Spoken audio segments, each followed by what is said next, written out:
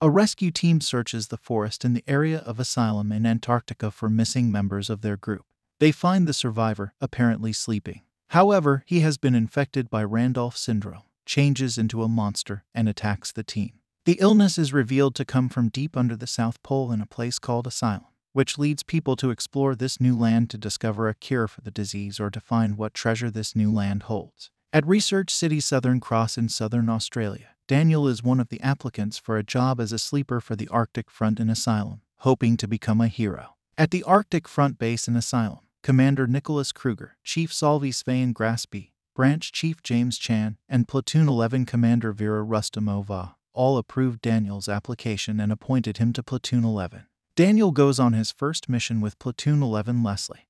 He is the deputy captain of the 11th Platoon. Reka, due to a serious injury, her right leg was replaced with an artificial one. Larry, due to an accident, he has a prosthetic right arm and a brain injury, which has left him with a complete lack of fear or the ability to feel pain. Monitored back at the base by sanity anchor Sumi-Ri, who gives operational orders. They begin their descent into the asylum, and the platoon continues through the forest. Sumi-Ri detects a magnetic field distortion, and a Scard appears, a huge animal similar to those found on the surface, but mutated by some unknown factor in the asylum. The sleepers attack and defeat it with their advanced weapons, but Daniel fails to act. Later on, they are called on to assist the rescue team being attacked by the transformed member affected by Randolph syndrome.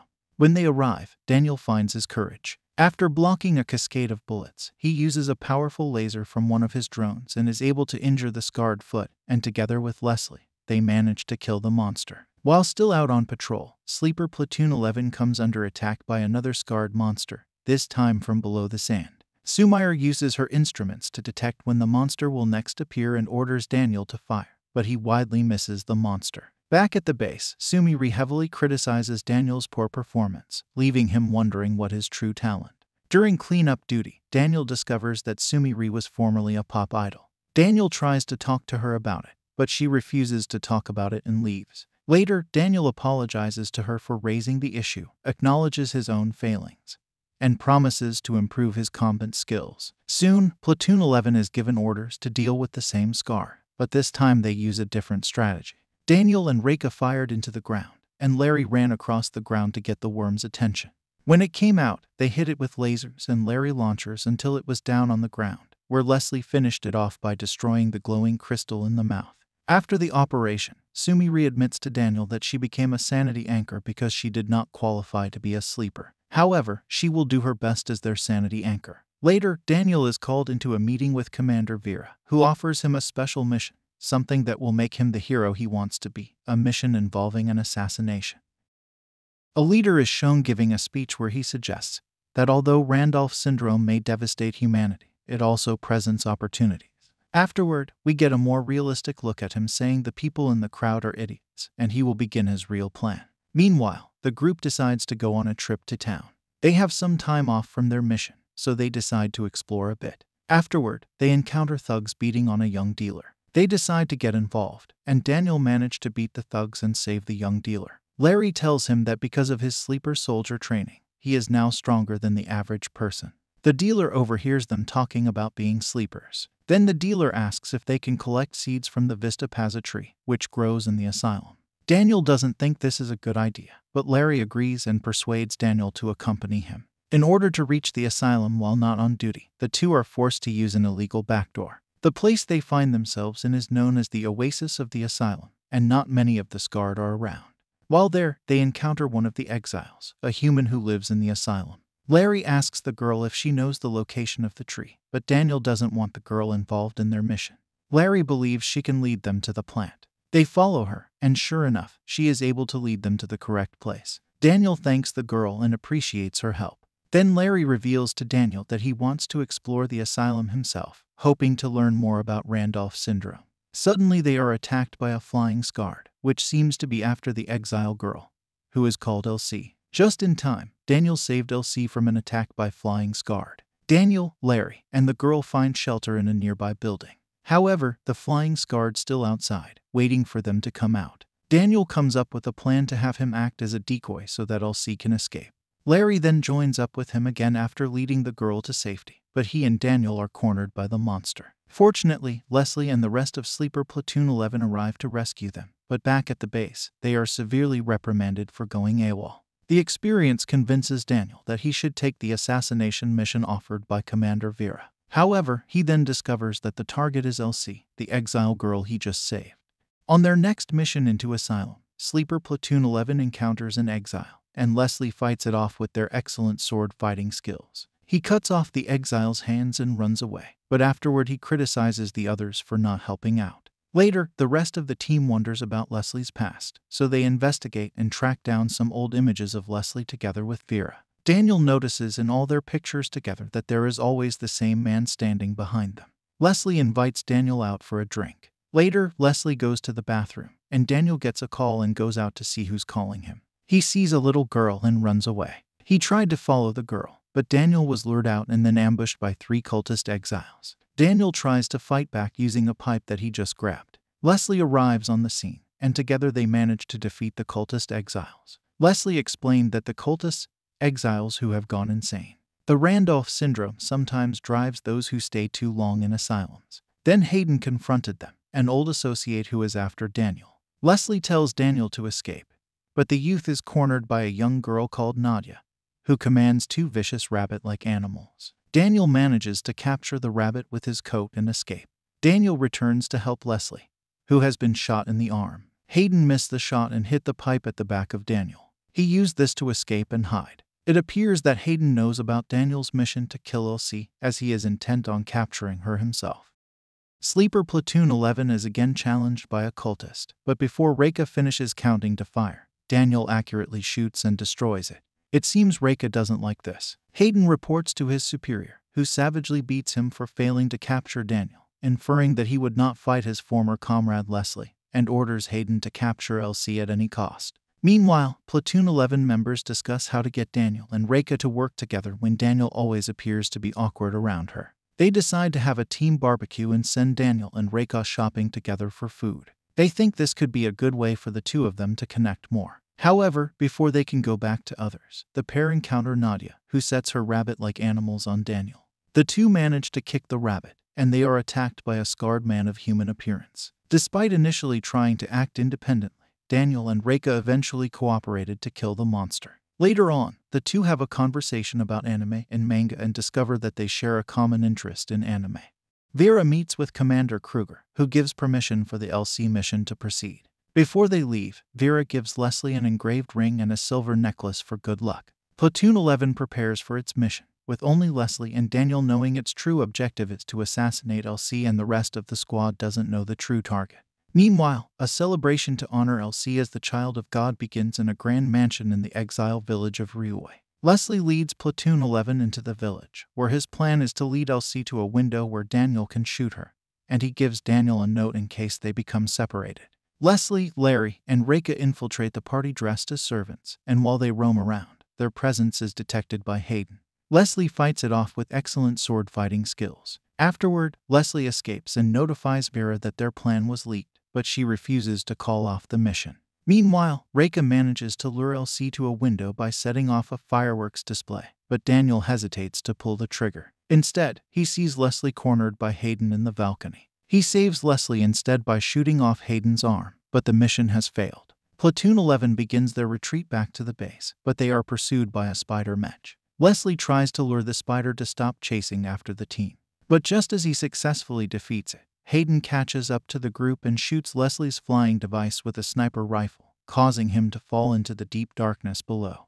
After the incident, the squad manages to find Leslie's body, and they all return to the base, where they organize a proper funeral for Leslie, but Vera seems uninterested. Meanwhile, Hayden re-enters the mansion in Ryui, and takes the guests hostage in an attempt to capture Elsie, who was earlier taken to safety with Master Karika. Daniel offers to help pack up Leslie's belongings, and later the other platoon members join him to help him out. Afterward, Daniel received a message that he needed to meet Vera. Vera tells Daniel that the plan is still going ahead, but Daniel asks what is the point of this plan that cost Leslie their lives for, and also adds that she aren't sad that his friend died. Vera reply, "Will you be satisfied if I say yes, and will he bring him back to life?" Then Daniel proceeded to leave and search for the good luck charm Vera gave Leslie before the mission, but he could not find it.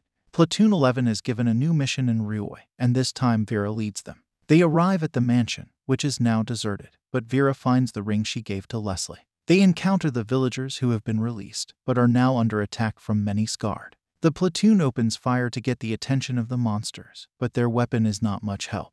Then Vera is much more effective when she attacks the monsters with a scythe-like weapon. She manages to take down numerous monsters on her own. After being rescued, Chief Jurio shows Vera their sacred ruby-colored pyramid crystal containing a ring, which was to be given to LC at the ceremony. He gives it to Vera after she offers to take the treasure to LC. When the platoon returns to base, Daniel tells Vera that he agrees to proceed with the plan to assassinate LC and that he refuses to let Leslie's death be in vain. Following Vera's failed mission to kill LC, she is reprimanded by the Antarctic Front Steering Committee and warned not to put the organization in danger. Daniel goes to the bar, then he questions Leslie's waitress friend about the note Leslie gave him in the village of Rioi, which contains a set of numbers. Meanwhile, Ron Blake and his team, who are guarding LC, split up to make it more difficult for Hayden to capture her. While the group is looking at Leslie's collection of photos, Daniel enters the set of numbers on the note, which retrieves a photo taken on a Platoon 11 mission 6 months ago, but the location is unclear. Later, on the next Platoon 11 sortie into the abyss, Vera leads Daniel to a spot where he can shoot LC, and he recognizes it as the location shown in Leslie's photo. There he finds the silver necklace from Vera and Leslie's notebook, along with a note that he found the truth about Vera. All three groups, the Cultist Exiles, Hayden, and Platoon 11, come under attack from Scarred while fighting each other and trying to achieve their own objectives. Daniel is dealing with Hayden, so he can draw him away from his comrades. Eventually, LC remains in the hands of Iceman, who is aware that Vera has the power to make time repeat. Vera is again called before the steering committee and warned that it is her third and last chance to succeed. Later, Vera reviews her current situation. The Iceman recognizes that she has the power to make time repeat, and although she selected Daniel because of his sniping ability, he is still immature. She also revealed that she tried to go back in time so many times to make it work, and what happened yesterday was new to her. Daniel arrives to request a meeting with Vera, and she immediately suspects that he wants to withdraw from the mission and is prepared to agree. However, when he asks her to join the others at a barbecue, she blurts out yes and immediately regrets it. The team arranges it so that she has little opportunity to avoid attending by taking control of her schedule. Under the guise of buying food, Daniel visits the asylum to read Leslie's notebook and find out more about LC, but still returns in time with the food. Vera is late for the barbecue, but she does join the team for the social occasion, and the event goes well and everyone has a good time. However, Vera later tells Daniel that she is removing him from the platoon. Daniel awakes from a dream and notices his suitcases packed to leave. He is called before the steering committee, which says that he was removed from duty because of his unauthorized entry into the asylum. Later in the day, Daniel joins the platoon for farewell drinks, but after being pressed for details about his intentions, he goes out for fresh air. He finds Vera's associate, who is dying after being shot by Nadia, and he tells Daniel that Vera has been set up to get the Erica ring. Nadia assists Hayden in locating and obtaining the ring he is looking for. Vera appears to stop him, but Hayden lures her to a location that has an advantage for him. Vera started to attack from behind, hitting his new robotic arm. Then he shot her, leaving her injured. He reveals that he knows that Vera has repeated the LC assassination mission a number of times, but it has always resulted in Leslie's death. Daniel suddenly appears and disarms him, but Hayden escapes with the ring after setting off a series of diversionary explosions with the help of Nadia, and together they escape from the base. Vera then gives Daniel the ruby-colored pyramid crystal, the Acura, which has a secret power, after she has successfully convinced Hayden that the power is in the ring. This is her last order to him: take the Acura crystal and leave this place. Daniel prepares to fly out to Argentina but returns to headquarters and finds Vera and the others out on a mission in the asylum. He immediately ran down to the asylum, killing the monster in his path. He finally tracks them down to a church and finds them all dead, and a massive monster appears beneath the church. A powerful laser from the monster's eyes hits him, but then he again wakes up in his room with his suitcases packed beside him. Daniel realizes that he is reliving recent events. He goes out again for farewell drinks with the platoon, but modifies his actions, which slightly alter the events during which he meets Vera's agent. Travels to the asylum and encounters Hayden and Iceman, where Larry and Reka fail to kill LC, who transforms into a monstrous Scarred, killing everyone. Even Daniel did not survive the attack. Daniel again wakes up in his room and repeats the same event. He gradually comes to the realization that since Vera gave him the Akira crystal, he has had the power to repeat events. He returned alone to the church to save Elsie. While they were running, they were attacked by cultist exiles, but he managed to defend her. Hayden then spotted them and shot them. Nadia took this opportunity to take Elsie. Just in time for his team to arrive, Hayden was taking care of Larry and Reka, while Vera and Daniel followed Elsie. Then, before they save Elsie, Daniel reveals that Vera's obsession to kill Elsie and prevent the sixth great extinction is an attempt to kill her younger self. If she kills Elsie, she will disappear too. However, they are late, and Elsie transforms into a monstrous scar, leading to the complete destruction of the Antarctic base and an eruption of fire. However, Daniel again wakes up in his room and realizes that Vera has experienced these events many times before and is desperate to stop the cycle from repeating itself. Daniel starts the day from the beginning, and this time he decides to do things differently more. He explains how the Akira gives him the ability to repeat time to his comrades, and they join him to defeat Nadia and Hayden.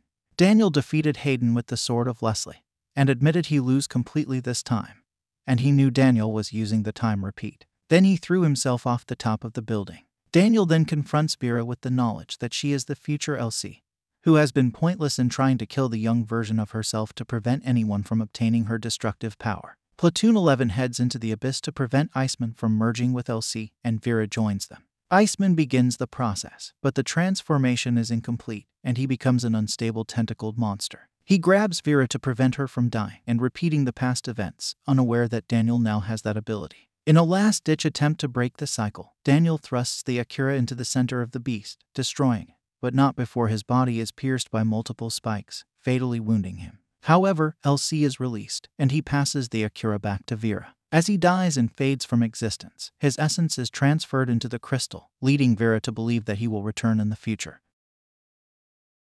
Thank you for watching till the end. Please don't forget to subscribe.